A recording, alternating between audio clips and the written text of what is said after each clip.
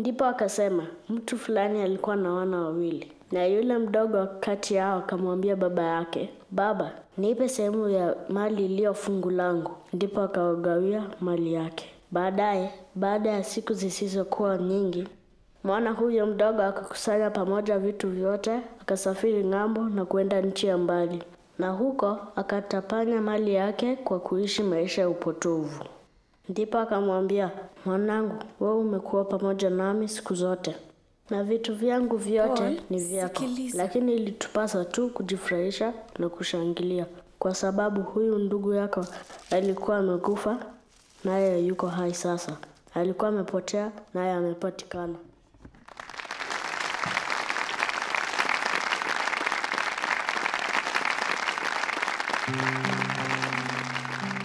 Unaona David, umesoma poa.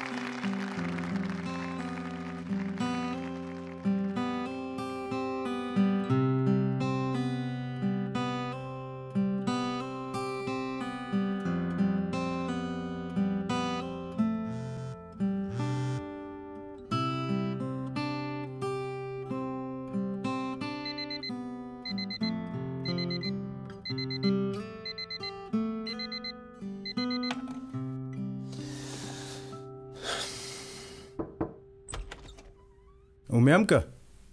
Niache. Amka bwana. Fanya haraka. Tunahitaji kupakia ngazi kabla ya kula. Si leo ndugu yangu.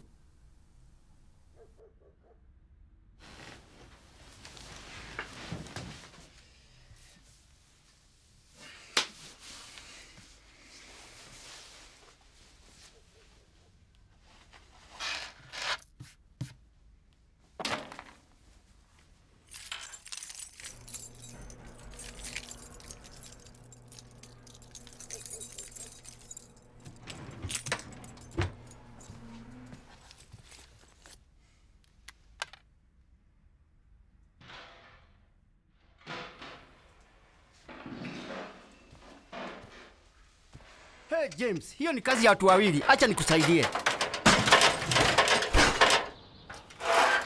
Najua ni kazi ya watu wawili. Ndugu yangu anapaswa kunisaidia. Ndugu yako anaenda mahojiano ya kazi. Mahojiano ya nini? Kwani ana shida gani? Alituambia kuhusu hilo jana usiku. Hilo litapatana vizuri na ratiba. Aha. Sawa. Mama. Ndio. 50% mwisho wa mwezi. Sawa kabisa. Unaweza kuweka sahani mezani. Na nitahakikisha John anawasiliana nawe. Unakaribishwa. Tutaonana. Mama, nachelewa. Kwani hutakula chakula leo? La, siwezi. Shika John. Akina Shafi wamekubali. Sawa. Bari baba. David, hutakula na sisi? Hapana, lazima niondoke. Lakini chakula kiko tayari. David, tunaweza kuzungumza kabla hujaondoka? Keti kidogo tuongee. Tuzungumzie mambo kama hali ya hewa. Au kwa nini hukumwambia kakako kwamba ulikuwa ukitafuta kazi nyingine? Sikujua. Ninapaswa kukuomba ruhusa. Umesahau kwamba tayari una kazi katika kampuni yetu ya ujenzi, kampuni ambayo unapaswa kuifanyia kazi. Na karibuni tumepata kandarasi ya miezi 6. John, nisaidie kukoroga tafadhali. Kwanza kabisa, ni mahojiano tu. Sijapata kazi yenyewe. Na pili, labda sitaki kuwa seremala maisha yangu yote. Sasa unatudharau, eh? Hapana. Nataka kufanya kazi nyingine. Nianze kujitegemea. David, nilikuambia nitakupa kazi fulani utakazosimamia. Unafanya vizuri, unafanya maendeleo. Ni kazi gani hiyo unayojisifia sana hivi? Kutayarisha matangazo ya interneti. Kwenye interneti? Una uzoefu gani? Sina, lakini wana mradi mkubwa na Paul alinipendekeza kwao. Tunakutana anipe madokezo ya mahojiano. Madokezo ya Paul? Paul Filipo? Umeanzisha tena urafiki na kijana huyo mgonjwa? Hana ugonjwa. Amekuwa na kampuni hiyo kwa miaka 2 na amepandishwa cheo. Samahani, nilichomaanisha ni mgonjwa kiroho. Unajua James, mimi ninashangaa kwamba unaweza kuwa seremala kisha ujifanye pia hakimu. Basi, acheni tule. Mke wangu, tusome andiko la siku kama familia kisha tuwalishe watoto hawa wetu watukutu. Ni kweli mpenzi. Mama, baba, poleni sana lakini sitaketi kula. Nina wasiwasi mwingi na ninataka kufika mapema. Sawa, basi unaweza kuondoka. Lakini usikubali lolote kabla hatujalizungumzia. Bila shaka baba, ni mahojiano tu. Sawa. Lakini hakikisha unakula.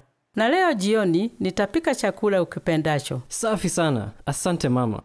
Kwaherini. Kwaheri mwanangu. Nenda salama. Kumbuka una hotuba jioni. Ndiyo, niko tayari. Kwa hiyo vipi akipata kazi hiyo? Utamruhusu aondoke tukiwa na kandarasi kubwa hivi? Hakuna haja ya kuhofu mambo ambayo hayajatokea. Na isitoshe, siwezi kumlazimisha au kukulazimisha unifanyie kazi. Baba, napenda kukufanyia kazi. Nashukuru mwanangu. Tusome andiko la siku. Hapana, usinielewe vibaya. Ni kwamba tu familia yetu ina wasiwasi na kazi hii. Ndugu yako anataka kukuamulia kila kitu. Mwambie atulie. Atapata ugonjwa wa moyo.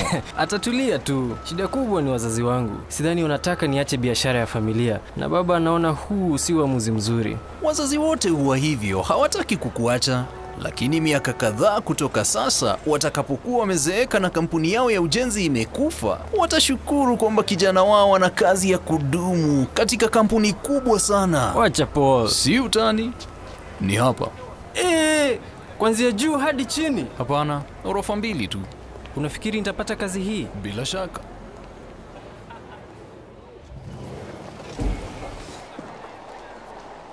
Yuko na mimi, hawaruhusu yeyote ingie. Kumbuka ukiwa mbele yake, lazima useme kinachomfurahisha. Unachapa kazi, unajua kuwasiliana, unajifunza haraka na hakuna kinachokulemea. Sawa. Lazima usikike utafanya chochote. Sawa mkubwa, nitafanya chochote, uwe sema tu. Haya, sawa. Nishikia hiyo lifti tafadhali.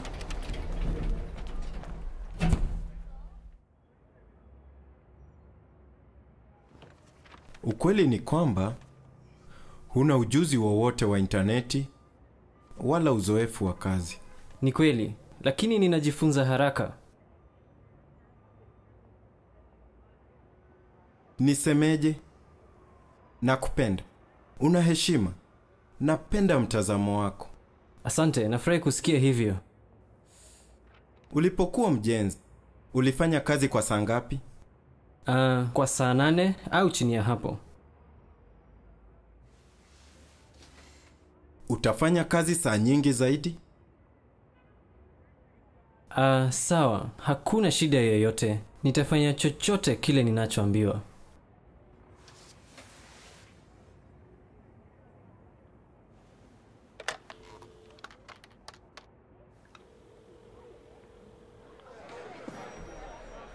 Hujambo, acha nikuunganishe. Vipi Nicole? Safi. Kuna ujumbe wowote? Huu hapa. Asante.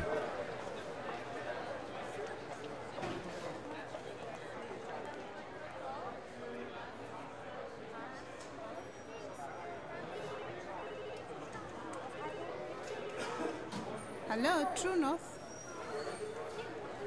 David, haya njoo nifuate.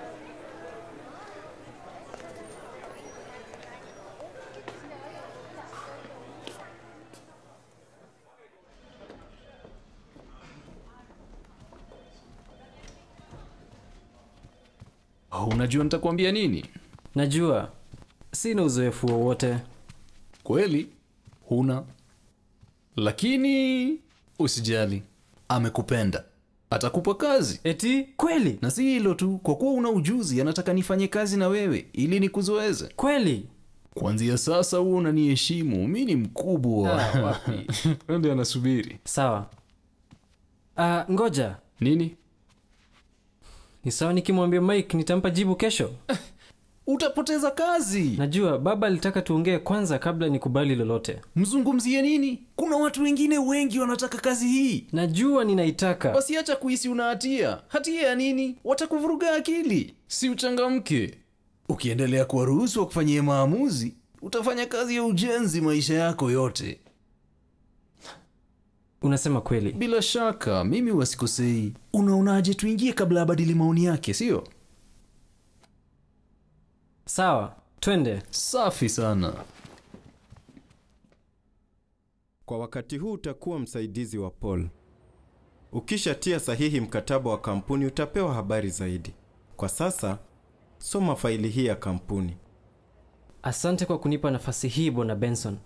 Sijui ninaweza kusema nini. Nitajitahidi sana. Vizuri. Una swali? Moja tu. Kila juma nina mikutano. Samahani. Naam? Jerinjao yuko kwenye simu. Asante. Lazima nishughulikie hili. Ulitaka kusema? Hakuna. Niko sawa tu. Vizuri sana.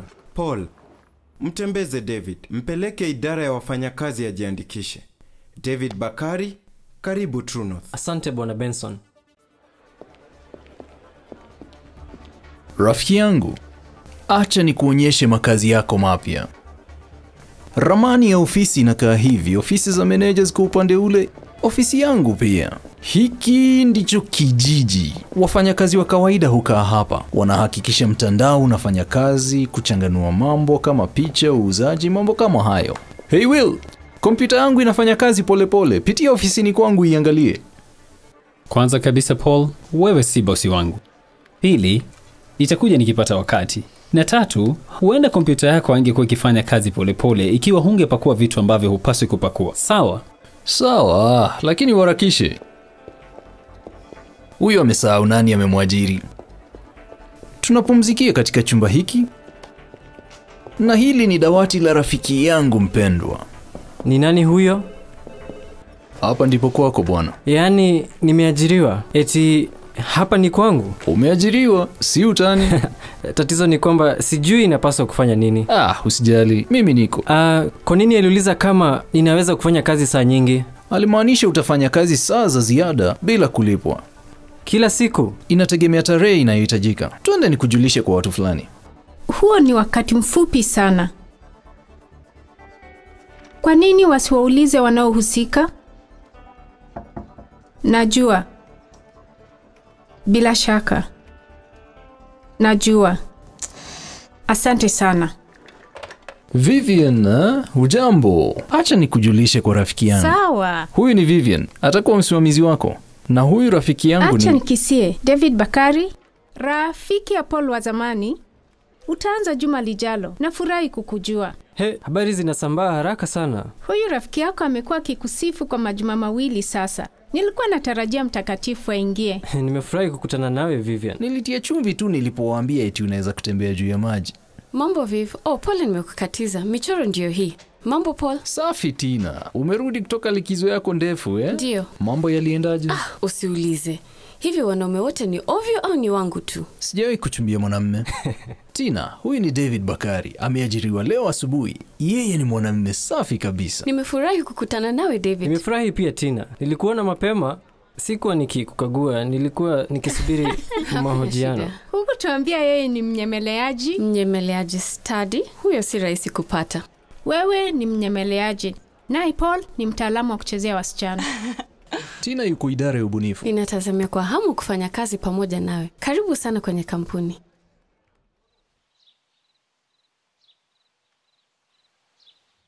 Nafikiri tulisema tutazungumza kabla hujakubali lolote.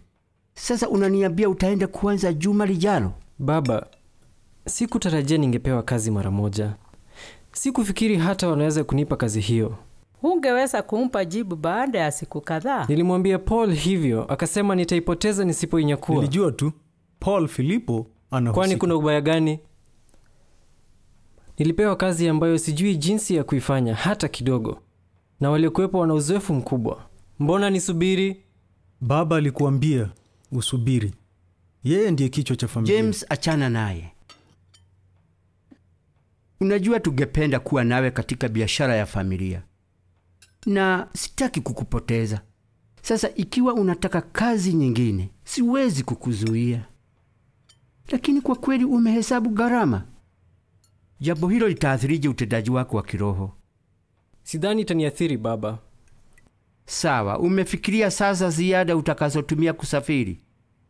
Si rahisi kwenda mjini. Magari huwa yamejaa barabarani. Lakini ndugu wengine hufanya hivyo. Wanatarajia ufanye kazi saa ngapi?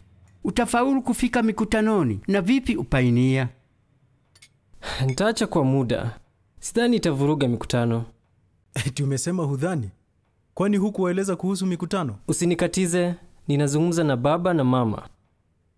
Baba, haitaathiri utendaji wangu wa kiroho. Haya, naelewa. Lakini vipi lengo lako la kuwa painia? Tuliwafungulia akaunti ya akiba kwa sababu hiyo. Ninashukuru sana kwamba mnanijali, lakini nina umri wa miaka 21. Nimeona ndugu wengine wakimezwa na kazi zao. Wanabaki na wakati au nguvu kidogo kwa ajili ya Yehova. Ninataka kuhakikisha unafikiria jambo hilo kwa uzito, David. Unakumbuka kile ambacho baba yako husema? Pima mara 2, kata mara 1. Najua mama. Najua. Ninalifikiria hilo kwa uzito na nimefurahi sana kupata kazi hii. Msiwe na wasiwasi wowote kunihusu. Sitaacha kumtumikia Mungu. Hatusemi hivyo. Ungependa kula kitu kingine? Acha nikapitie hotuba yangu tena kabla ya mkutano. Sawa sawa.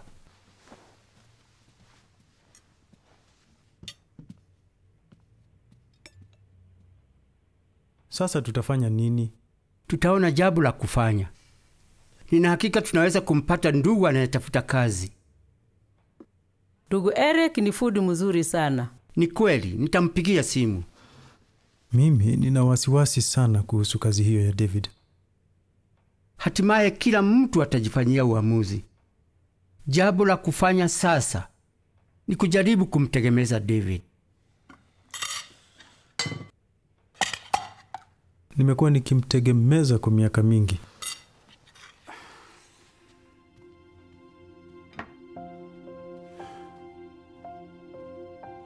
Nina wasiwasi sana kuhusu watoto wetu.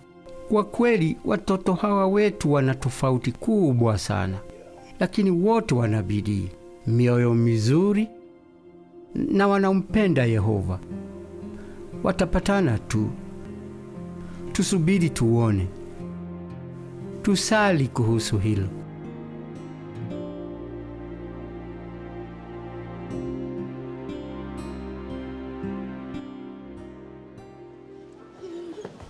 Acha Tony, usikimbie kwenye jumba la ufalme.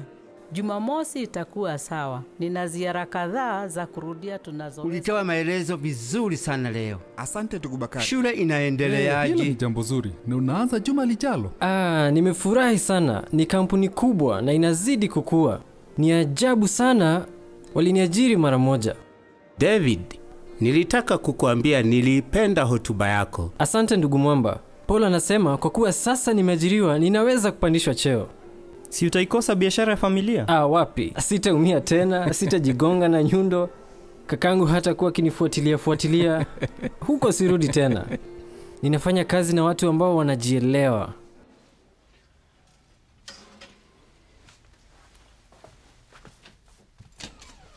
Sikumuona rafiki yako Paul mikutanoni leo.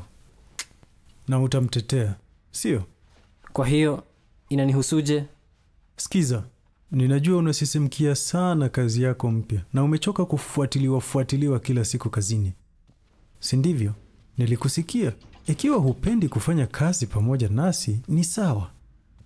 Laiti hungeshirikiana na huyo rafiki yako. Sikiza, labda Paul hafikii viwango vyako vikamilifu, lakini ni ndugu aliyebatizwa, rafiki wa kufa kuzikana. Usinifuate, si vizuri. Utapata ugonjwa wa moyo. Unanipotezea muda, nataka kusoma kuhusu kazi yangu. Tafadhali, uwe mwangalifu sana. Sawa, asante kwa ushauri wako. Ukimaliza funga mlango.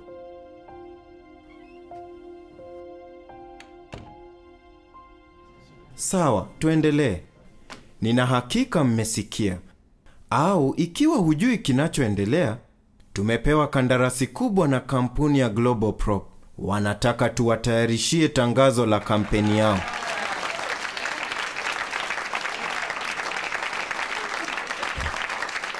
Hongera kwa waliofanya kazi hii. Idara ya mauzo imenieleza kwamba mapendekezo yenu yalikuwa mazuri kweli kweli. Mlifanya kazi nzuri. Lakini kibarua kigumu ni hiki. Mteja anataka tumpe michoro baada ya majuma mawili. Na kutolewa rasmi miezi 4. Naelewa, najua si rahisi kufanya hivyo. Hakuna mchezo. Kampuni imemwaga pesa katika mradi huu. Lazima tufanye kazi nzuri. Tutakazia fikira mradi huu. Ninyi ni wataalamu. Ninawaamini. Mnaonaje? Tuchape kazi. Sawa kabisa.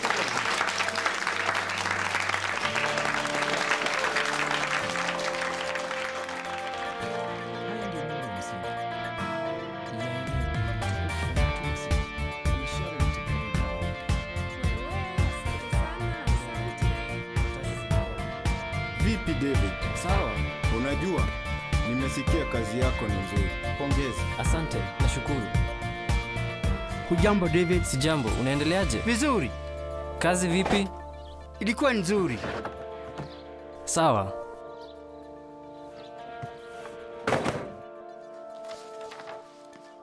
Vipi David? Tukacheze mpira sasa? Nina kazi. Sawa.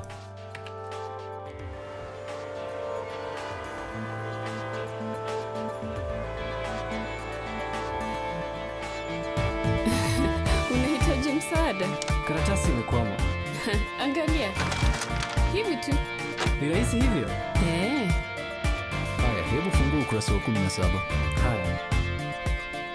Ni hapa? Safi. Isome, utaihitaji. Nimeelewa. Hey James, unaweza kutusomea sehemu hiyo? Wewe, amka. Pale. Ndugu Mwamba, acha nijibu simu. Halo? Mkono wake mtakatifu umempatia wokovu. Yehova amefanya wokovu wake ujulikane, amemfunua uadilifu wake machoni pa mataifa. Hali yako inakuwa mbaya. Baba, unamaanisha nini? Nasoma Biblia, nahudhuria mikutano, ingawa mimi huchelewa. Najua, lakini umefanya... Umeona neno hilo nilishangilia. Linakukumbusha jumba la ufalme na pendo nzuri kati ya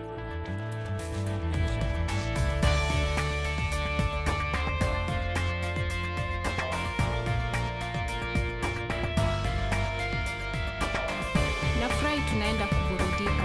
Twendeni kwenye ile bar tuliona wiki iliyopita. Naam, twendeni. Mimi nataka kunywa.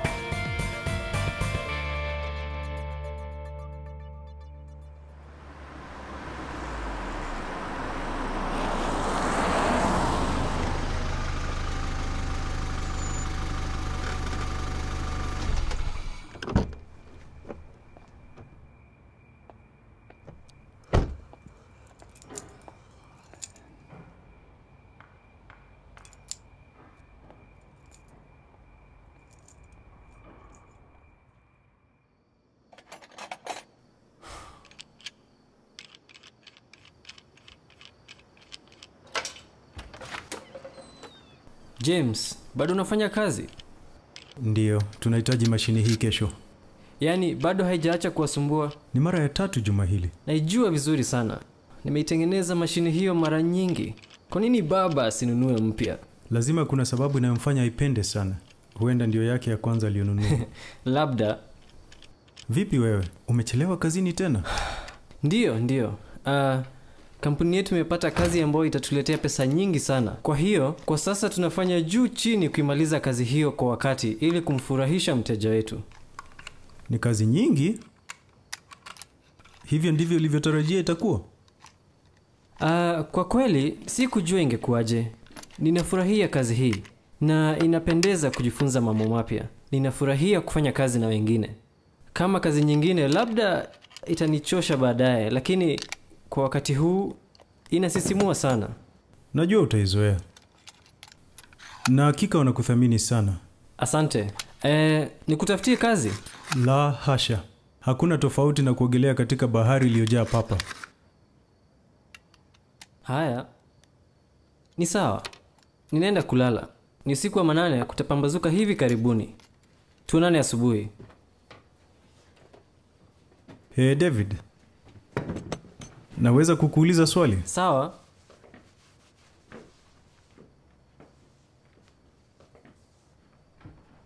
Nini kinachoendelea? Unamaanisha nini? Sikuelewi. Kazi zote hizo za ziada kwa ajili ya kampuni ambayo hata haikujali. Na sidhani marafiki wako ni watu wazuri. Umebadilika. Unajua, kwa kweli nilifikiri kwamba sasa umeanza kupendezwa na kazi ninayofanya. Bila shaka ninapendezwa na unachofanya. Ninakuhangaikia. Acha basi. Usiwe na wasiwasi wowote. Niko sawa. Eti uko sawa? Kwa miezi miwili umekosa mikutano 6 na hujaenda kuhubiri. Umekuwa polisi? Hebu nishtaki nisikie. Si mashtaka, lakini hutayarishi mnara wa mlinzi, hujibu kwenye mikutano, kila wakati unazungumzia kazi tu. Unajua hali yako si nzuri. Ni kama umeanza kuwa Paul Filipo. Unapenda sana kumchambua Paul. Nilikuonya juu yake. Na sikukosea. Naona sasa umeamua utakuwa nabii pia. Mimi nahangaikia hali yako. Nimekuwa nikifanya hivyo maisha yangu yote. Sitaki kuona mdogo wangu akiumia. Mwokozi pia. Endelea tu kunidhihaki. Siwezi kuelewa Paul amekunywesha kasumba ya aina gani. Unamuonea wivu, si ndio? Nimuonee wivu Paul? Unamuonea wivu tu kwa sababu yeye si kama wewe. Anajua kuponda raha, ana marafiki wengi, ana furaha, ana pesa. Kila mtu kutanikoni alimpenda. Watu kama ninyi ndio mliomharibia jina. Watu kama mimi? Ndio, mnajiona waadilifu na watakatifu. Ninapong'ang'ana kutembea katika njia nyembamba, wewe unazurura huku na huku kwenye barabara pana za ulimwengu huu wa kishetani ukifuatia ndoto? Huo ni wivu tu. Sikuonei wivu.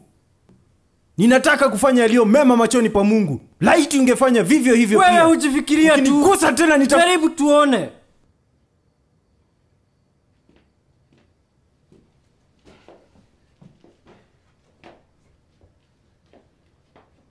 Fanya unachotaka David. Siwezi kukuzuia. Mama na baba hawawezi kukuzuia. Yehova hata kuzuia. Ni uamuzi wako. Sasa unanielewa. Sidhani ikiwa wewe unaelewa. Na kadiri ambavyo unatumbukia katika ulimwengu huu, unafikiri ni nani atakayekuokoa? Si mimi. Na kuanzia leo nimechoka.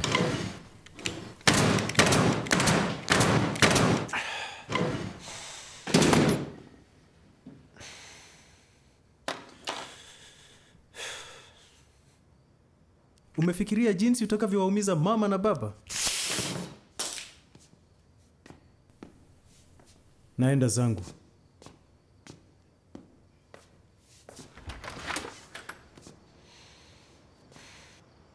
Utanikumbuka siku moja. Potelea mbali.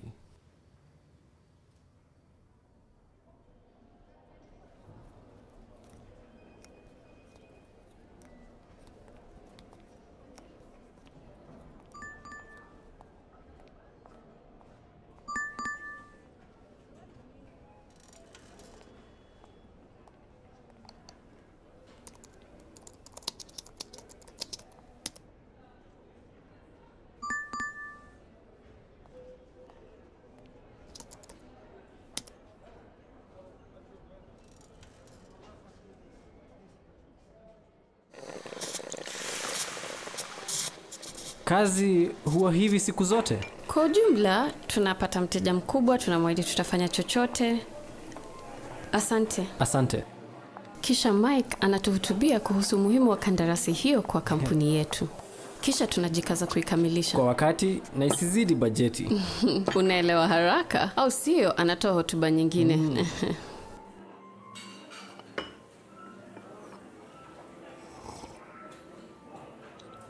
Anaonekana ni jamaa mzuri. Anaweza wakati wasimamizi wamefurahi. Kwa Mike mambo ni kampuni kwanza, urafiki baadaye. Kumbe. Uko sawa? Ndio, ila tu usumbufu wa rafiki yangu wa kiume. Samahani. Acha nikisie. Ni yule uliyemtaja tulipokutana? Unakumbuka? Ndio, hadithi nyingine ya mapenzi. Msichana anampenda kijana, kijana analala nje, wanavunja uhusiano, kijana anajaribu warudiane. Tina, sikujui vizuri lakini nafikiri unastahili jamaa mzuri zaidi. Asante. Mimi pia. Sasa unajua mengi kunihusu, lakini mimi sikujui. Mnajuana na Paul, ulikuwa seremala, wewe ni jamaa safi na huna matusi. Nieleze zaidi. Yaani unatarajia zaidi? Sina jambo lingine. Niambie. Kweli, sina lingine la kusema. Niliajiriwa na baba yangu nikiwa na umri wa miaka 16. Kampuni ya mzee Bakari. Kampuni inayopanuka haraka kuliko nyingine na yenye jengo la kimataifa. Gereji yetu inawafanya kazi wenye umoja wa hali ya juu. Baba, mama na kakangu. Sera yetu, kazi ni kazi. Inasikika ni kampuni nzuri. Ndiyo, ilikuwa. Ilinichosha tu. Ndio sababu niliondoka. Sasa, kwa kuwa ulikuwa mjenzi, inakuwaje hutumi lugha chafu? Familia yetu hufuata sana mambo ya kidini. Kwa hiyo, tangu utotoni tulifundishwa Biblia. Ni dini gani hiyo? Ya Kikristo. Naelewa, lakini kanisa gani hasa? Sisi ni mashahidi wa Yehova. Kweli? Tulisoma na msichana mmoja sekondari ambaye alikuwa wa Jehova. Alikuwa mtakatifu. Watoto walikuwa wakimdhihaki sana. Mimi sijui mengi kuwahusu. Inaonekana Paul atatuma watu watutafute tusiporudi kazini saa hizi. Hatungependa hivyo, sio?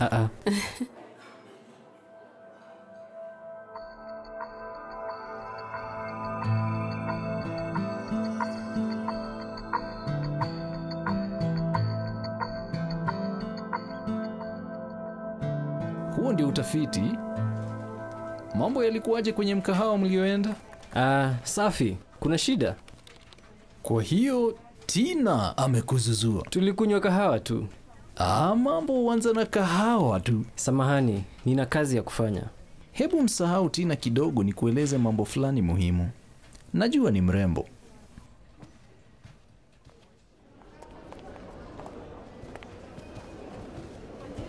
Haya, ni habari gani hizo za maana hivyo zitakazo nifurahisha? Unamkumbuka binamu yangu Anthony, sivyo?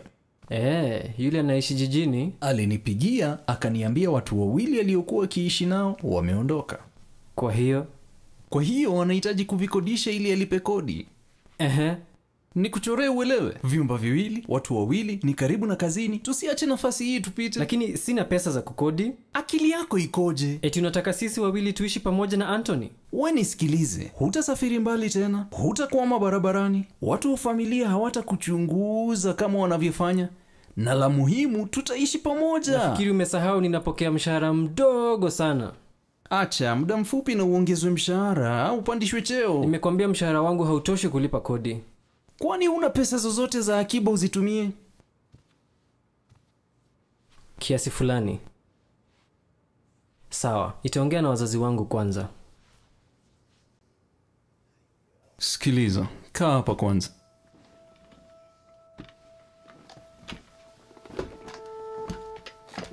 Unajua ili tupate vyumba hivi, nilimsihi sana Anthony ya kuruhusu uishi hapo badala ya rafiki yake.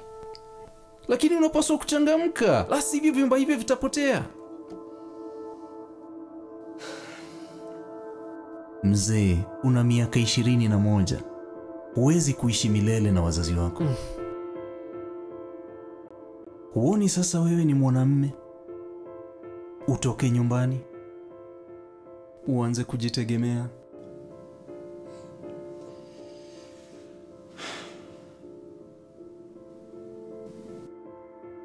Haya, sawa, hakuna shida, nitalipa. Safi sana, hata nimpigie.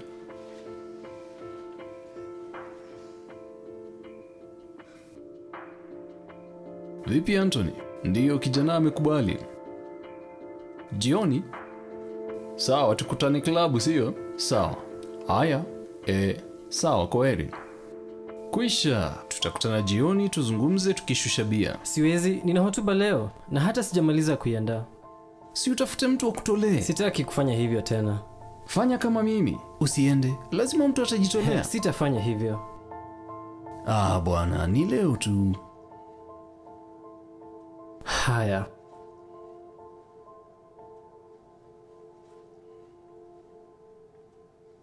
Ndugu Mwamba, ni David. Salama, na wewe? Sawa.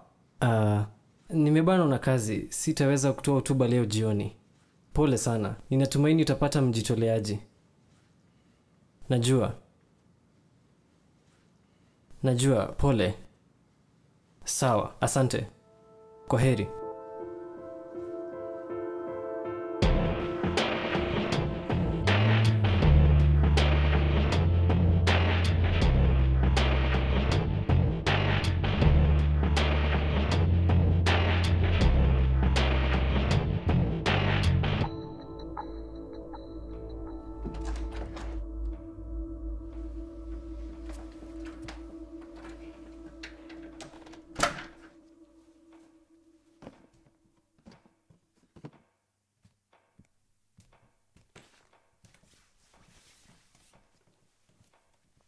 Habari mwanangu. Baba, umenishtua. Yaani hujalala? Umetoka kazi saa hizi? Si uliniambia una hotuba leo? Samahani, pole sana sikukuambia. Kazi fulani ilitokea na mambo yakabadilika. Mwanangu, acha tuzungumze. Tafadhali, unaweza kuketi chini?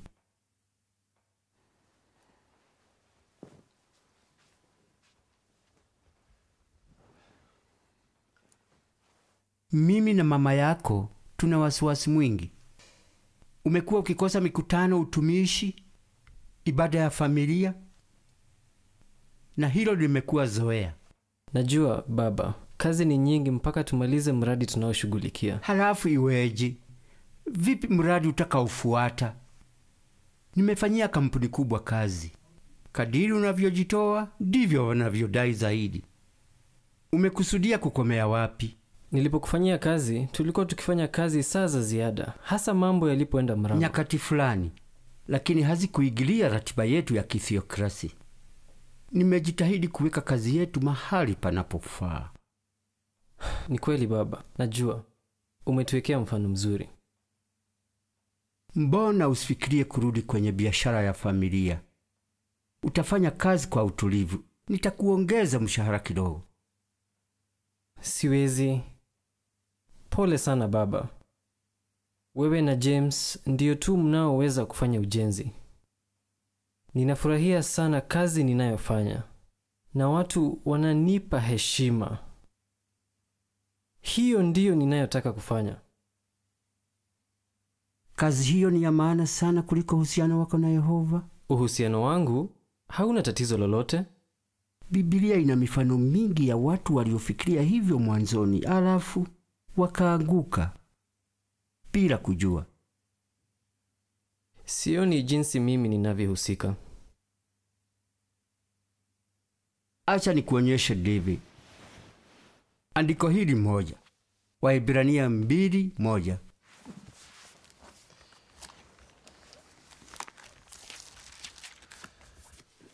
Hiyo ndiyo sababu ni lazima kwetu kuyakazia uangalifu zaidi kuliko ilivyo kawaida mambo tuliyosikia, ili tusipeperushwe kamwe. Kwa hiyo tunahitaji kuwa waangalifu. Yeyote anaweza kupeperushwa, na hilo limfanya avunjike kiroho.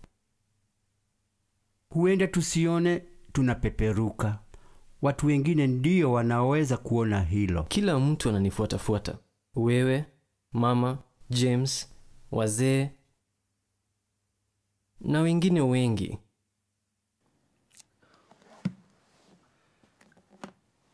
Sikiza baba. Nashukuru unanijali.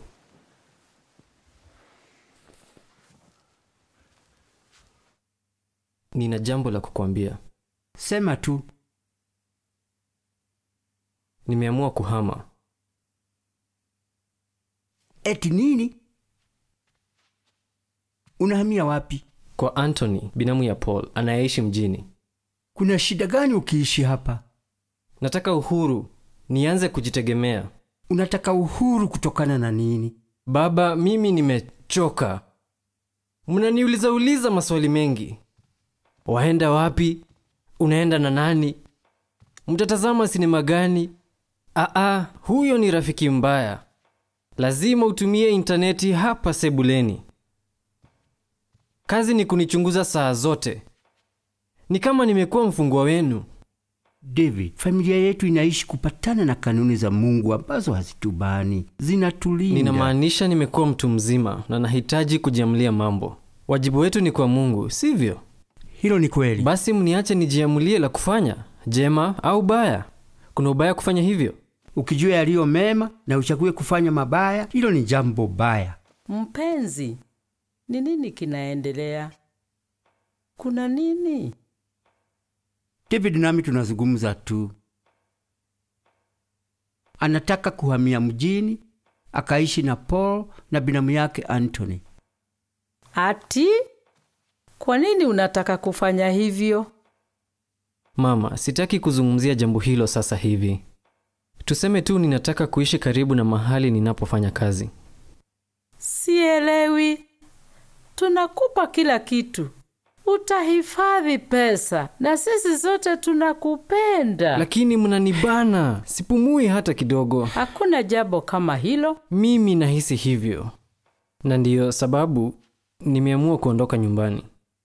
Na utakuwa ukienda kutaniko gani? Bado sijafikiria, mama. Baba yako anajua akina ndugu huko. Anaweza kuwapigia wakutafutie. Hapana, hakuna haja.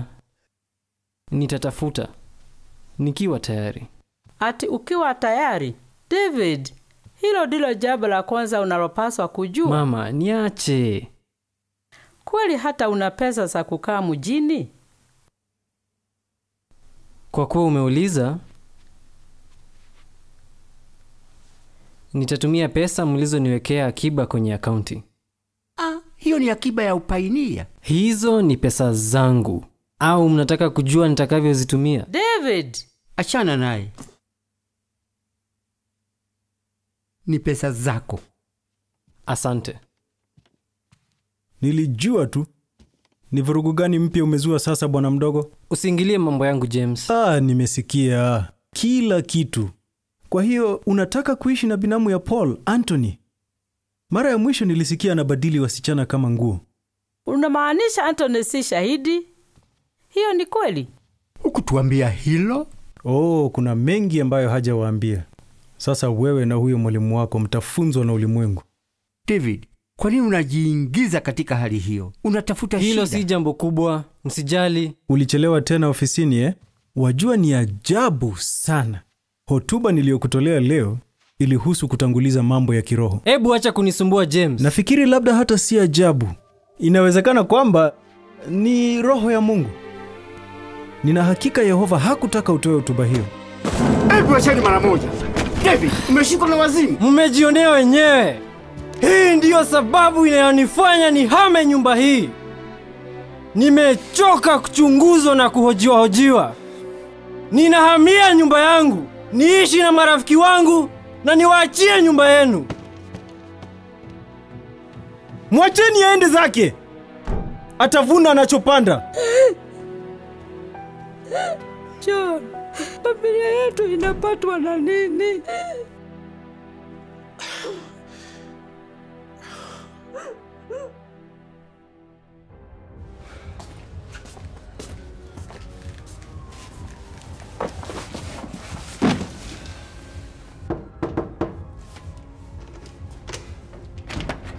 Karibu mzee. Vipi? Haya, acha nikusaidie kubeba. Asante. Nimeacha vingine kwenye gari ambalo nimeliegesha vibaya.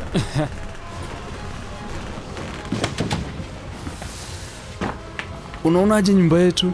Iko sawa David, vipi? Karibu katika maskani yetu. Asante. Acha nikupe kodi ya mwezi huu wa kwanza. Safi sana.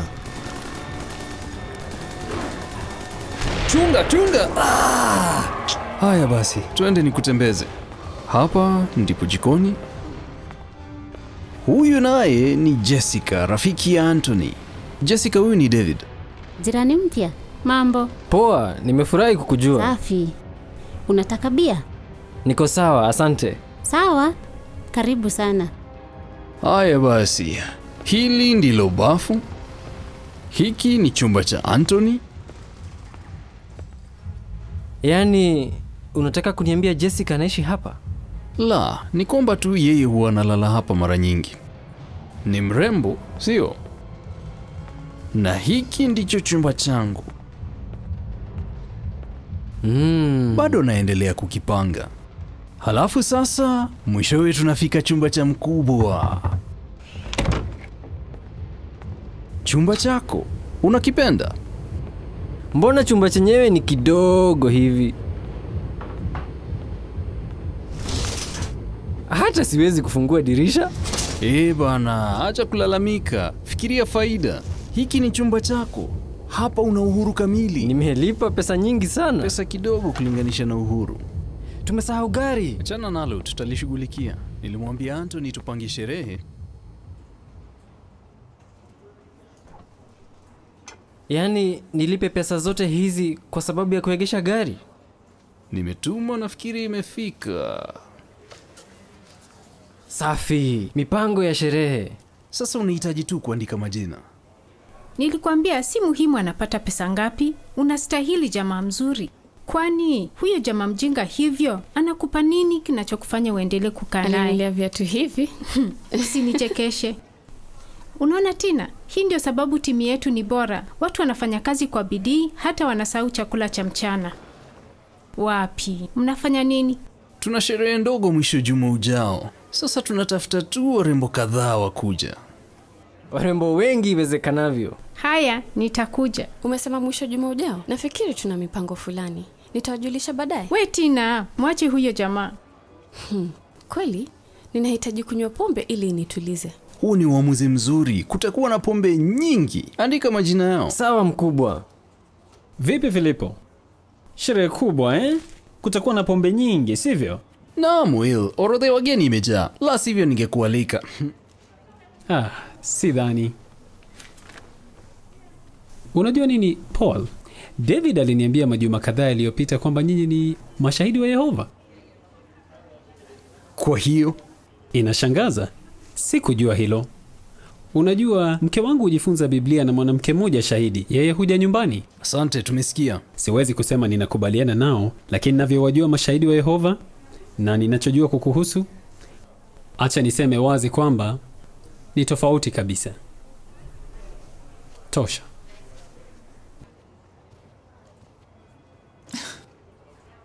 Ni maoni yangu tu au hayo yalikuwa mazungumzo ya ajabu? Yalikuwa ya ajabu sana. Mwacheni, ana wazimu. Uliniambia kwamba wewe ni wa Jehova? Ndiyo, ni kweli. Tusizungumzie dini tukiwa kazini. Acha maneno, tunakula. Nilikuwa na majirani, walikuwa majehova. Siwachukii, lakini wanashikilia dini. Wana imani yenye nguvu. Mnaamini nini? Sisi tunaamini kwamba jina la Mungu ni Yehova, mwana wake ni Yesu Kristo. Wanadamu watakuwa wakamilifu na wataishi milele katika paradiso, nao wafu watafufuliwa. Na kuna mengine mengi. Hayo ni mambo mazito. Nilienda kanisani nilipokuwa mdogo, lakini sikumbuki mambo hayo hata. Niliambiwa hamsherekei siku za kuzaliwa. Ndiyo, ni kweli. Kwani zina ubaya gani? Sisi hatuwazuii wengine kusherehekea, lakini kwa sababu ni za kipagani, Biblia haiungi mkono sherehe hizo. Paul, mwaka jana tulipokufanyia karamu hukusema chochote. Inapohusu mambo kama hayo mtu ana uhuru wa kujichagulia. Nafikiri sasa turudi kazini. Ngoja. Dini yenu huadhibu watu wanaofanya dhambi? Ndiyo, wakifanya jambo linalokatazwa katika Biblia. Na ukishikwa unapigiwa kelele, unaomba msamaha, unatoa machozi kidogo, mambo kuisha. Si dini zote hufanya hivyo? Hapana, si hivyo anavyosema. Mtu akitenda dhambi nzito, halafu aombe msamaha na kutubu kikweli, anapoteza mapendeleo kutanikoni. Lakini vipi ikiwa haombi msamaha? Au vipi akiendelea kufanya dhambi? Basi anaweza kutengwa na ushirika. Unamaanisha atafukuzwa? Si kufukuzwa, anaweza kuhudhuria mikutano lakini haruhusiwi kuzungumza na wengine. Ati nini? Mna sheria kali. Mpaka unashindwa kupumua. Huenda ikaonekana hivyo, lakini hatua hiyo inalinda kutaniko. Na wengi wamesaidiwa wakaacha kutenda mambo mabaya. Mtu anapofanya hivyo anarudishwa na anakaribishwa. Sidhani ninaweza kukaa katika dini hiyo yenu. Naam, si watu wote wanaweza. Basi sasa naona muda wa chakula umeisha. David, tunapaswa kurudi kazini. Acha tuende. Sawa. Mbona umekasirika? Una shida gani? Kwa nini? Utazungumziaje mambo ya kutengwa na ushirika ukiwa na wasichana? Si wao wenyewe ndio walitaka kujua. Alafu unawaambia eti tusherehekee siku za kuzaliwa. Unawazimu wewe. Sasa ningefanya nini na wao walitaka kujua? Ni kama unataka kuwalazimisha sasa waanze kuamini kile tunaamini. Mimi si kuwalazimisha. Sikiliza, kuzungumzia mambo ya dini ukiwa kazini si jambo zuri. Unachosha watu. Na mimi najua watu wapendi hivyo. Kama nani? Kila mtu wapendi. Na huyo Will, uliendaje kuzungumza na yeye? Alinisaidia kurekebisha kompyuta yangu na alionekana kama mtu mzuri. Kumbe unaweza kudanganywa. Sawa tu. Umeshawaeleza mambo ya kutosha. Hata kama sisi ni mashahidi, kuanzia sasa usimhubirie mtu mwingine. Pole nilikukasirikia. Kazi ndio nyingi mpaka nimepatwa na mkazo. Tusahau haya, sawa? Sawa, usijali. Haya basi turudi kazini.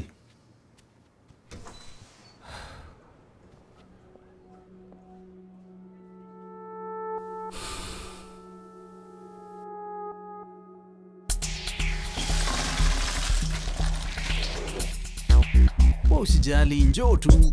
Mambo hapa yataanza kuchacha kuanzia saa 4:30, saa 5 hivi. Si unajua kawaida yangu. Iko poa? Unaonaje? Maridadi sana. David, fungua mlango. Sawa.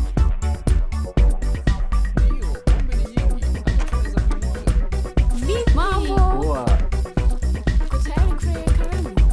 Hey, nimefurahi kukuona. Nafurahi kukuona. Mimi pia.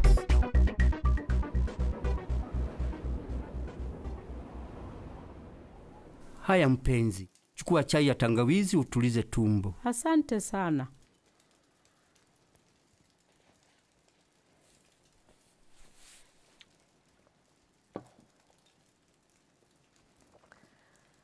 Majuma mawili yamepita. Nina wasiwasi. Tumpigie simu. Nilijaribu, lakini sikumpata. Nafikiri tumpe muda kidogo ili apange mambo yake kwanza. Ninamjua mwana wetu. Tabia yake ya hivi karibuni, ile hasira. Yule si David wa miezi 6 iliyopita. James alisema kweli kumuhusu Paul. Vyovyote vile, David sasa ni mtu mzima na haishi hapa tena. Anajifanyia maamuzi yake. Nilikuwa nikisoma Methali 22:6. Mlee mvulana kulingana na njia inayomfaa. Hata atakapozeeka hatageuka kando na kuiacha. John, unafikiri tuliwalea vizuri? Unajua, kuna mambo tungefanya kwa njia tofauti, lakini tuliwazoeza, tukawekea mfano mzuri wa kutaguliza mambo ya kiroho. Tuliwaeleza mambo wazi, tukawasikiliza. Tukaenda likizo kama familia, tukajifunza nao. Tuliwaonyesha upendo. Na unajua jambo lingine? Walikuwa na mama anayewapenda na anayejali sana. Kwa hiyo ndiyo, tulifanya yote tunayoweza. Sasa ni jukumu la David kutokengeuka kadiri yanavyokuwa.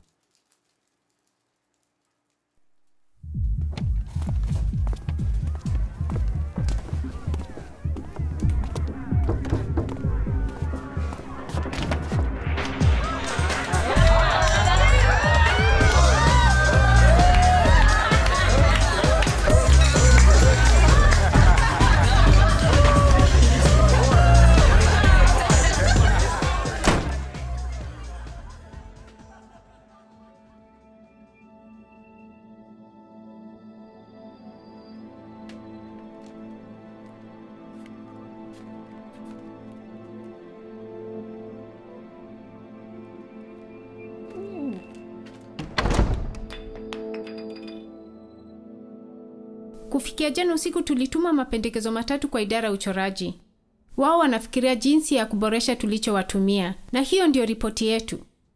Tutamaliza kwa wakati. Asante Vivian, na nyote kwa kazi yenu. Kweli, mmefanya kazi nzuri katika miezi iliyopita. Lakini, Tusisahau jambo hili moja. Kazi yote tuliyofanya inaweza kuharibika wakati wowote. Tunahitaji kuwa macho na kufanya kazi kwa uangalifu. Tuendelee na bidii hiyo hiyo, tuwaonyeshe wasimamizi kwamba tunajua kazi.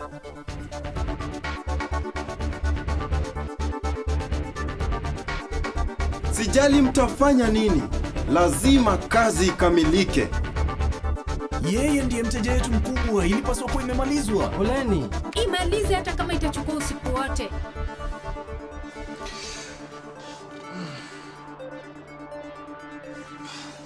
Ndio huu mchezo mwenyewe. Acha nione. Unaonaje? Inapendeza. Nitakufundisha.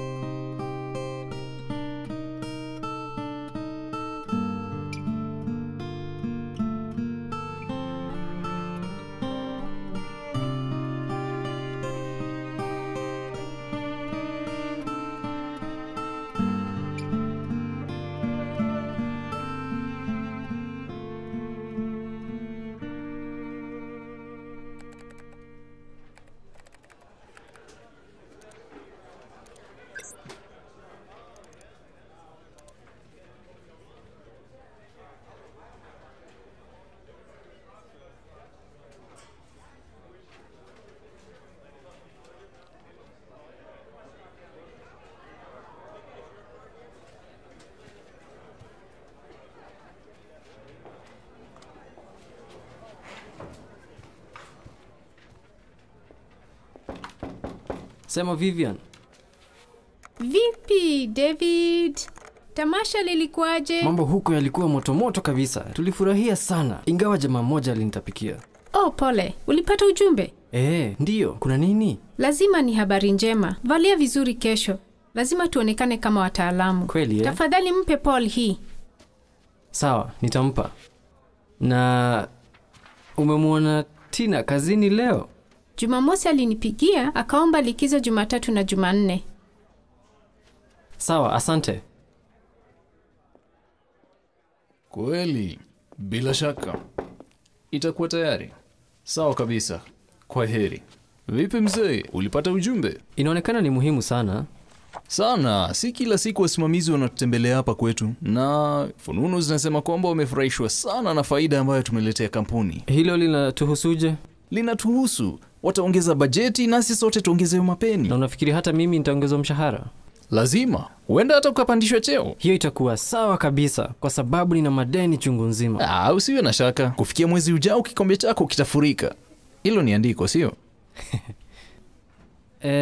Ulijua kwamba Tina amechukua likizo leo na kesho? Niliona taarifa. Labda jamaa wake amemdanganya eti waende mapumziko. Sawa. Vipi bwana? Sasa ulitarajia juaje unampenda ikiwa kazi yako ni kunywa kahawa tu naye? Si hivyo, mimi mwenyewe siko tayari kufunga ndoa. Nani ameongea kuhusu ndoa? Si unajua kawaida mapenzi ya ofisini ni kujifurahisha tu. Mpelekee Vivian hii, mwambie ilikuwa sawa. Na uchangamke, mambo kesho yatakuwa shwari kabisa. Sawa.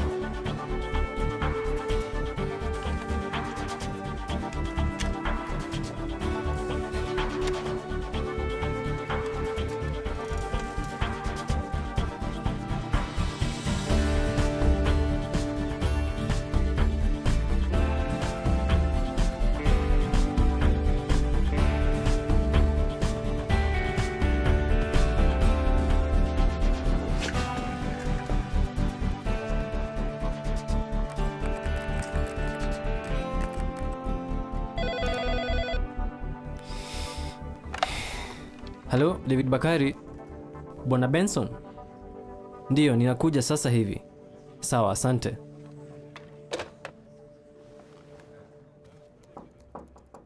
Ulitaka kuniona? David, keti tafadhali.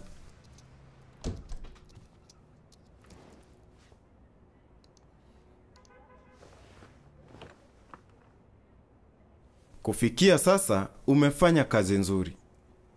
Ulikuja bila ujuzi wowote, lakini umefanya maendeleo makubwa sana, na nafikiri utafanikiwa maishani. Nina hakika. Asante sana, ninathamini. Lakini sijui nikwambie nini. Wasimamizi wamenifahamisha kwamba wanapeleka idara kadhaa kwingineko. Tunapunguza wafanyakazi. Ninasikitika kwamba umefutwa.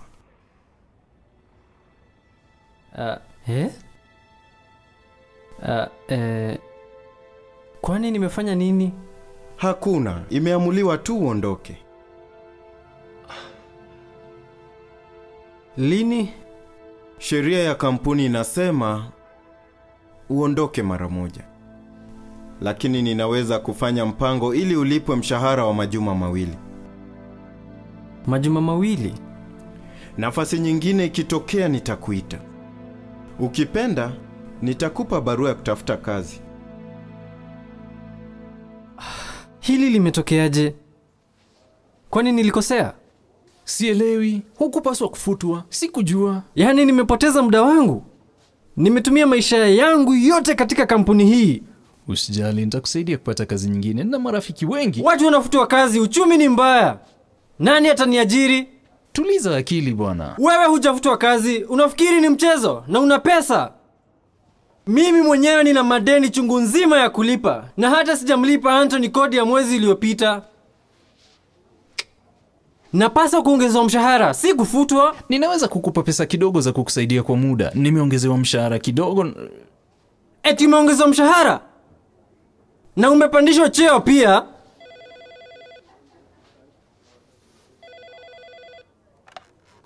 Halo? Ndio, yuko hapa. Sawa sawa. Sawa kabisa, nitafanya hivyo sasa. Sawa, kwaheri. Mkubwa ameniita. Tutakutana baadaye tunywe bia.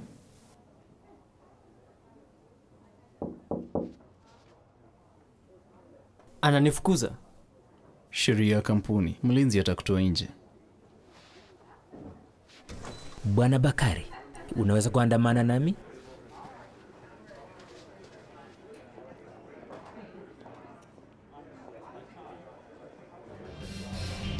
Sio na wasiwasi, acha mawazo bwana. Bure sana.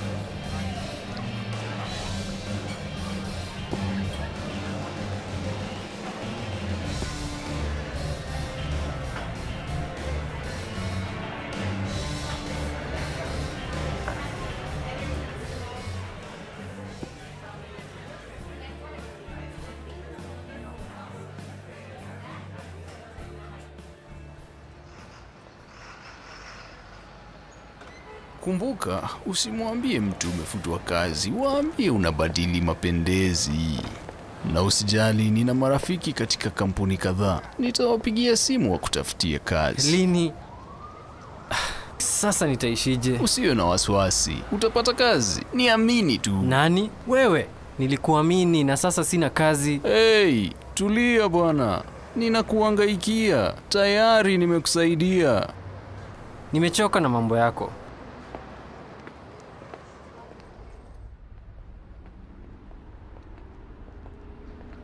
Unapaswa kushukuru, si kulalamika. Mimi silalamiki. Fanya hivi, tuache hayo.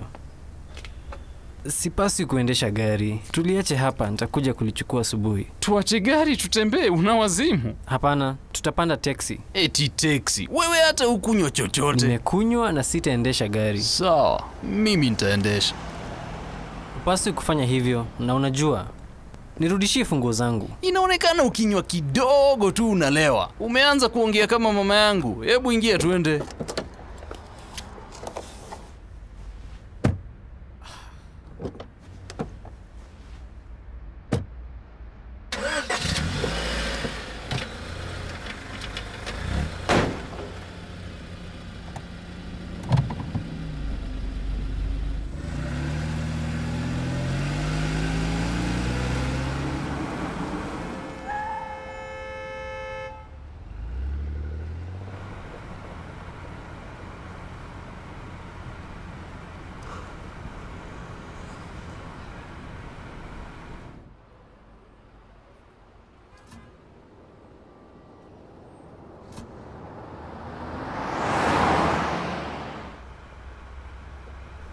Umepita na taa nyekundu ilikuwa imewaka? Ziliwaka baadaye na hakukuwa na gari lolote.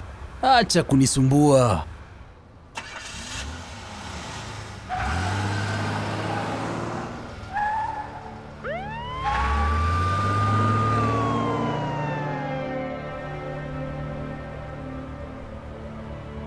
Hao ni polisi. Angalia sasa umetuletea balaa.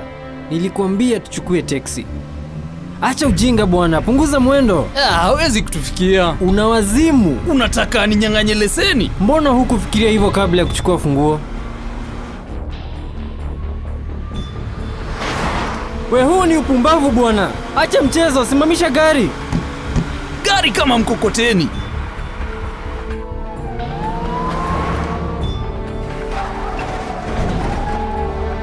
Punguza mwendo. Funga mdomo wako niendeshe gari. Wewe, unataka kutuua?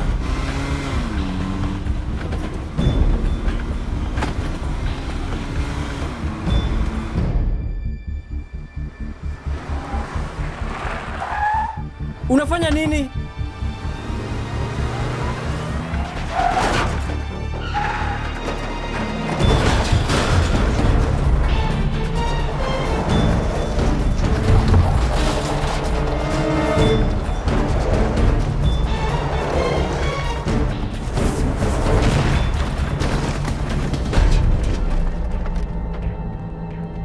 Siamini macho yangu. Yaani umeniharibia gari. Acha, nitakulipa. Twende bwana. Eti tuondoke? Watasoma namba na watajua ni langu. Utaripoti liliibiwa. Sitafanya hivyo. Acha uzushi, twende.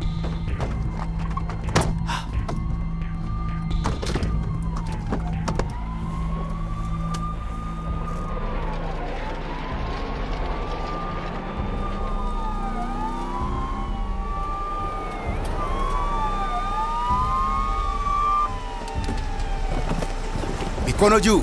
Lala chini. Mara moja. Lala chini. Lala chini. Chunguza hilo gari. Nachunguza gari. Nyosha mikono. Chunguza gari. Hakuna mtu kwenye gari. Nyosha mkono wako wa kushoto.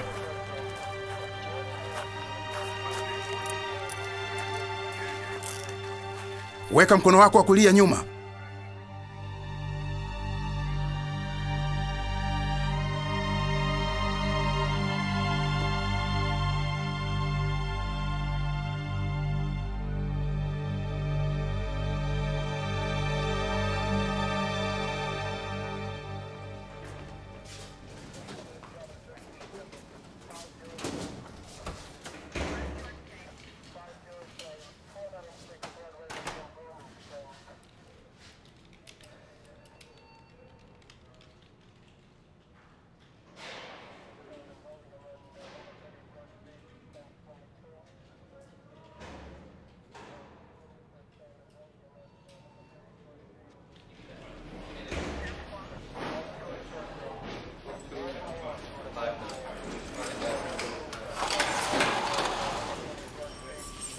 David Bakari,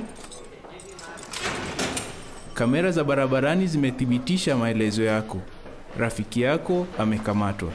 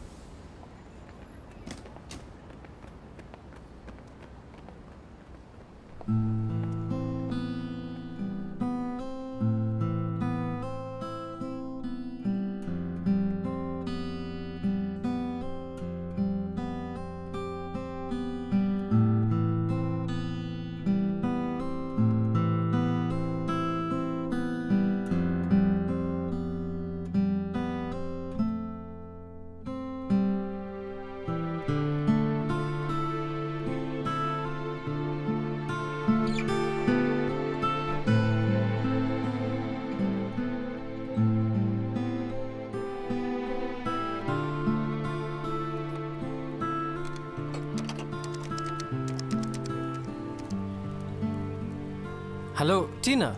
Ni David.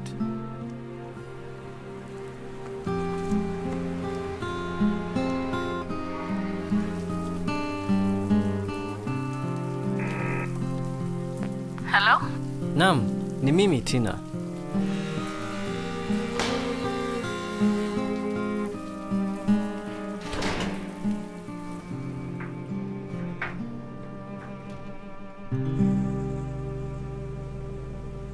Siamini Paul alifanya hivyo. Alikuwa anafikiria nini? Kwa kweli sijui. Alinishangaza sana. Natumai atapata wakili mzuri ambaye atamsaidia. Labda tutumaini kwamba atafanya hivyo. Si unamjua Paul? Kweli. Vipi wewe? Unapanga kufanya nini sasa? Kwanza, unahitaji kutafuta kazi. Kazi yoyote. Kisha mengine baadaye. Una akili, unyoofu, nawe una bidii. Ninajua utapata kazi tu. Najua. Usijali. Asante. Laiti ningekuwa na uhakika kama huo.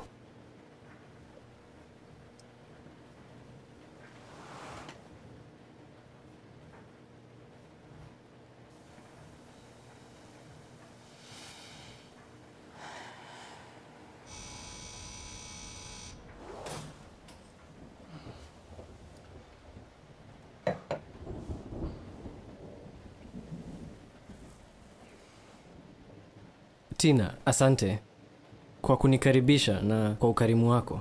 Karibu. Nashukuru sana. Lakini giza limeingia. Acha niondoke. Hapana. Mvua kubwa inanyesha. Utaloa tu. Kaa hapa hadi mvua ikatike. Huenda itanyesha usiku kucha. Acha niende. Usijali. Unaweza kulala kwenye kiti. Usikubali kunyeshewa. Basi, tayari umenifanyia uamuzi. Ndiyo. Tena, bado hatujamaliza chupa hii. Sawa. Asante. Huogopi kukaa na mfungwa aliyeachiliwa? Na labda ni mhalifu maskini, asina kazi wala gari. Umesahau mnyemeleaji. Kwa nini sikukumbuka hilo? Usisahau, David. Nitaje hilo ninapotafuta kazi? Si ndio? Nitafanya hivyo.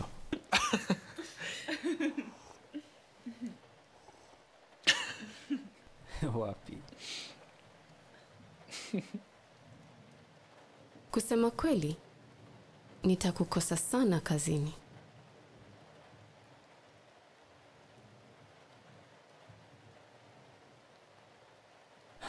Nitakukosa pia. Lakini haimaanishi ndio mwisho wa kuonana. Hapana, si lazima iwe hivyo. Tutaendelea kuonana.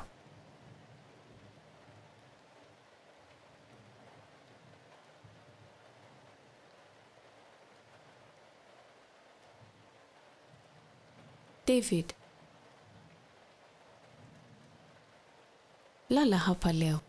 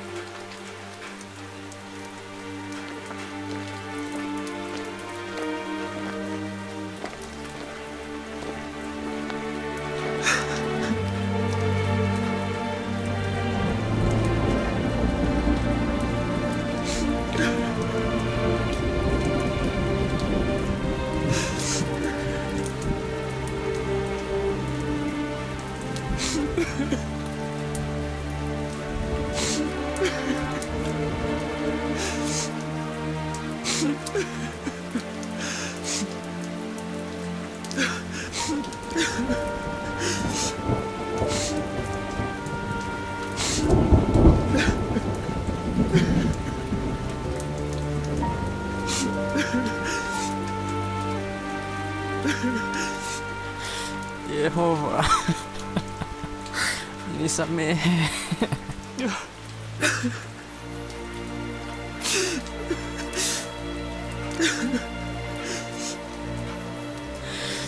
Nisamehe kweli.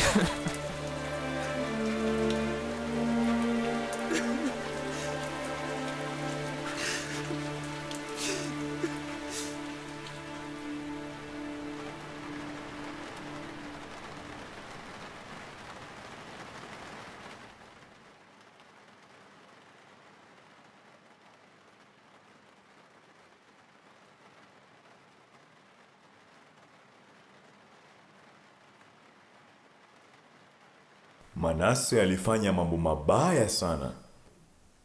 Je, alikuwa na tumaini? Kweli angesamehewa? Tusome Nyakati ya Pili 33:12. Mara tu jambo hilo lilipomtaabisha, akautuliza uso wa Yehova Mungu wake. Yehova alimsamehe Manase. Tunajifunza nini kutokana na hilo? Mtu anapotenda dhambi, hata iwe nzito, lakini aonyeshe toba ya kweli kwa kuacha njia yake mbaya na kujitahidi kufanya yaliyo mema, anaweza kusamehewa. Bado kuna tumaini. Mungu wetu mwenye upendo Yehova atamsamehe kwa njia kubwa. Kesho tutaacha mavuli nyumbani. Kwa kuwa mvua itaacha kunyesha kuanzia kesho usiku. Tutakuwa na utabiri kamili wa hali ya hewa baada tu ya habari za michezo. Tunarudi kwako. Inaonekana tutaendelea kufanya kazi ndani. Twende tukalale. Usisahau gari la takataka litapita kesho. Sawa.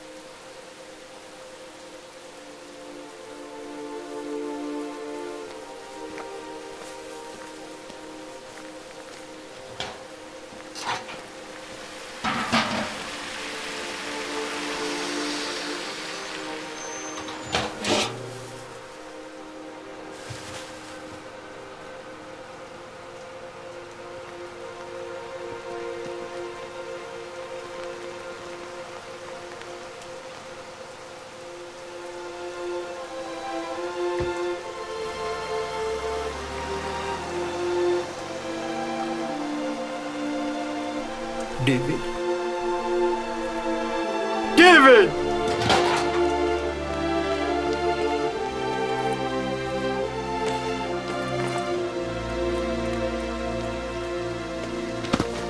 Karibu nyumbani mwanangu. Nimekukosa sana.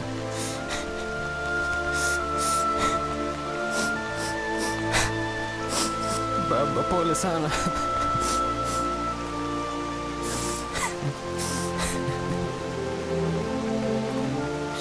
Naweza kurudi nyumbani.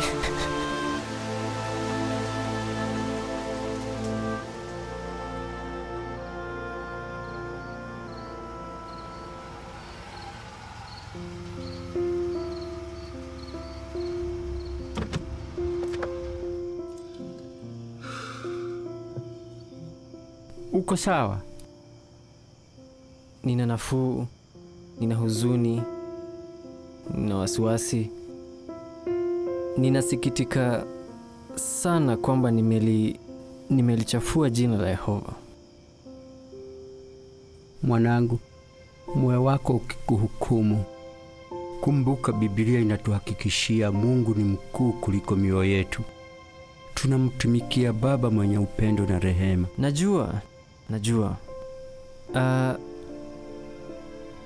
Lakini Baba, itakuwaje nikitengwa na ushirika? Tayari nimekuletea wewe na mama maumivu mengi. Hilo likitokea, tutalishughulikia. David, ndugu hao wanakujali sana. Kwa hiyo chochote wanachoamua, tunahitaji kukiona kuwa ni uonyesho wa upendo wa Yehova. Asante Baba. Asante. Nitakuwa hapa ukimaliza. Sawa.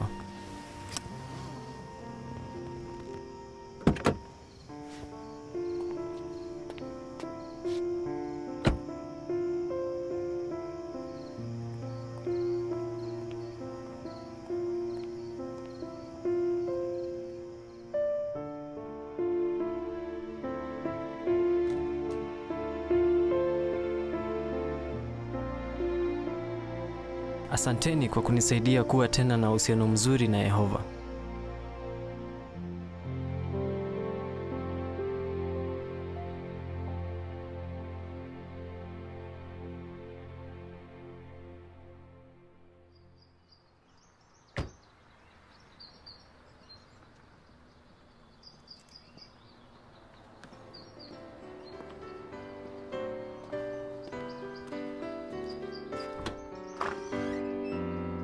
Shangwe ya Yehova ngome yetu, jina lake litangazwe. Tufanye mapenzi ya Mungu wetu na tufurahie huduma. Vipi James? Naona mna shangwe kweli. Mnasherehekea nini? Tukirudi kutoka katika utumishi, tuliona tumpikie ndugu yako na kualika marafiki wachache. Tunatayarisha chakula anachopenda. Nyama, chapati, maharagwe na matunda. Kabisa. John, nilisahau juisi. Unaweza kwenda dukani ukatununulie? Mnanitania? Baba, nimezungumza na ndugu Mwamba na amesema atakuja na mke wake. Kajinunulie mwenyewe.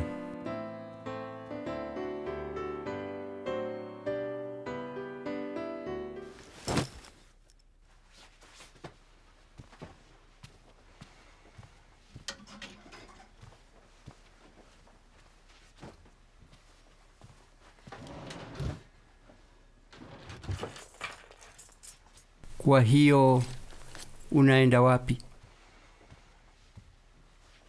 Sijui. Nitajua baadaye. Siwezi kukaa hapa. Oh. Sawa. Unajua baba, mimi sielewi. Nimeshikamana na familia. Nimekuwa mwaminifu. Nafanya yaliyo sawa. Hakuna anayeniimbia. Sifanyiwi sherehe. Mwanangu, keti tuongee kidogo.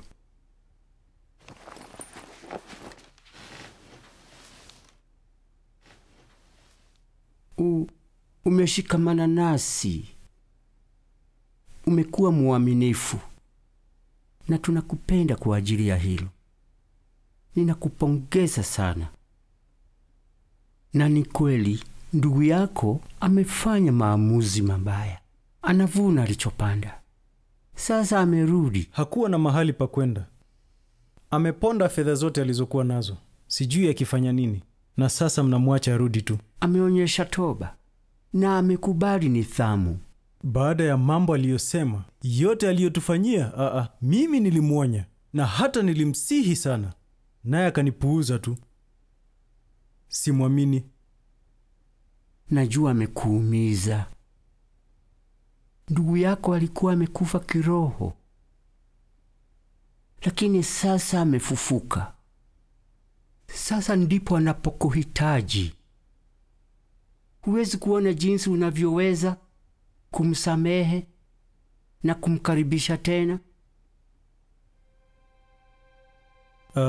Najua napaswa kufanya hivyo, lakini sidhani nitaweza. Samahani.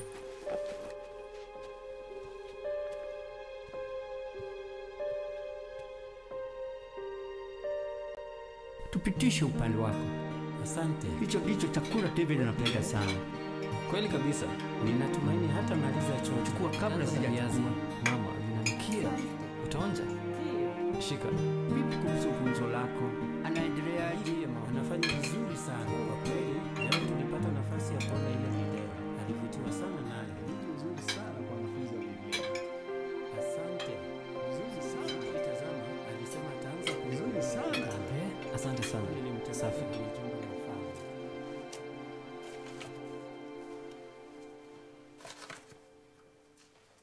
Habari mwanangu. Nzuri mama.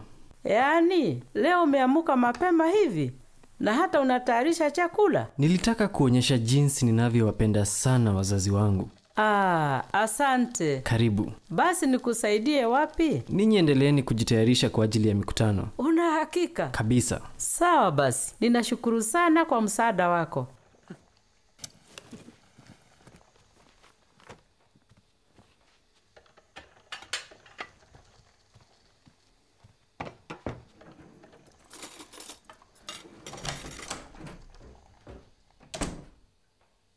James, umerudi? Sikai sana. Kuna vitu ninavyohitaji.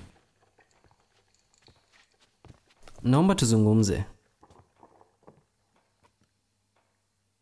Pole sana. Eti pole? Ndiyo. Samahani. Nenda kawapumbaze wengine, lakini si mimi. Huwezi kunidanganya. James, tafadhali usinitendee hivi. Eti wewe? Basi wafikirie mama na baba. Tusiendelee kuumiza. Mbona hukufikiria hivyo mwanzoni? Najua mimi ndiye niliyekosea. Laiti ningeweza kubadili mambo. Pole, maji yameshamwagika. Ondoka. James. David, ondoka njiani. James, najua si rahisi unisamehe. Tafadhali, dakika moja tu. Nisikilize tu. Nimefanya mengi mabaya. Na sasa ninatambua kwamba ulinijali sana. Na ulinipenda sana. Lakini sikujali. Na hata sikukusikiliza. Na ndio sababu niliumia.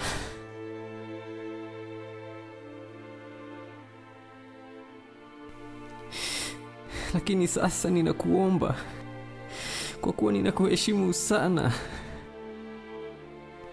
Na wewe ndiye uliyenifundisha kazi. James, nakusihi kwa kuwa unanielewa kabisa. James, nakusihi kama ndugu yako mdogo. Tafadhali nisamehe. Usiponisamehe,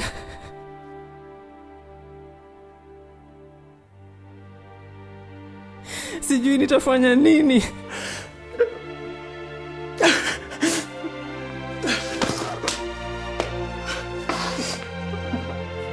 Nisamehe ndugu yangu. Nisamehe.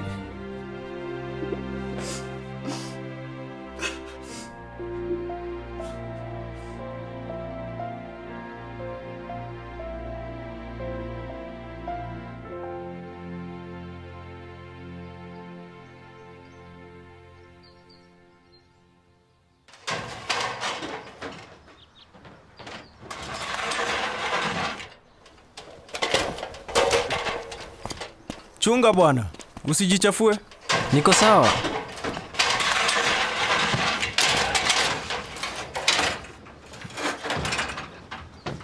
Nitamalizia. Nenda kajitayarishe. Usijali, nina wakati mwingi. Ingieni, chakula kiko tayari. Naam. Kufikia kesho tutakuwa tumepaga kazi yako vizuri. Kabisa. Sawa, tutaonana. Asante sana. Kwa heri. Mpenzi, tutakapoondoka, unaweza kupanga mkaguzi wa ujenzi aje Ijumaa. Sawa. Vipi kuhusu ndugu Eric? Utamuhitaji aje lini? Nitamuhitaji kwa siku chache. Acha tuone vijana wamepanga nini. Ni sawa. Sawa. Mama, zinavutia. Hujambo? Chakula kinanukia. Utawapigia simu John na Tom tucheze mpira jioni? Naam. Nitahubiri na John leo asubuhi, kwa hiyo nitamuuliza ikiwa atapatikana. Halafu nitampigia Tom na nirudi kubadili mavazi. David, ratiba yako ya juma linalokuja ikoje? Nimepanga nitahubiri Jumatano na Ijumaa, halafu nifanye kazi siku nyinginezo. Sawa. Vipi wewe James? Nikienda mahubiri Jumatatu, nitakuwa nimetimiza saa. Naweza kuanza Jumanne. Vizuri. Nilitaka mnisaidie kukamilisha kazi kwenye nyumba ya Mwasina, kisha mkaguzi afanye ukaguzi wa mwisho. Yaani tayari umetimiza tako la saa la mwezi huu? Ulifauluje? Nikuwa na ratiba nzuri. Anza siku mapema, juma mapema na mwezi mapema. Na mwaka mapema. Kila mtu anasema hivyo. Natumai nitaweza. Utafaulu. Ukianza upainia, tutasaidiana. Sawa. Nina hamu sana. James, tusomea andiko la siku. Ni Wakorintho wa kwanza 13:13. Sasa hata hivyo, inabaki imani, tumaini, upendo. Hayo matatu. Lakini lililo kubwa zaidi ni upendo. Inaonekana leo tunasoma kuhusu upendo. David, utasoma maelezo? Sawa. Watu wa Yehova leo wanaonyesha kwamba ni jambo la hekima kufuatia ile njia bora zaidi ya upendo. Kwa kweli, njia hiyo inashinda hali yoyote ile. Ona jinsi Mtume Paulo alivyokazia ukweli huo. Akakata kauli hivi: sasa hata hivyo inabaki imani, tumaini, upendo. Hayo matatu. Lakini lililo kubwa zaidi kati ya hayo ni upendo.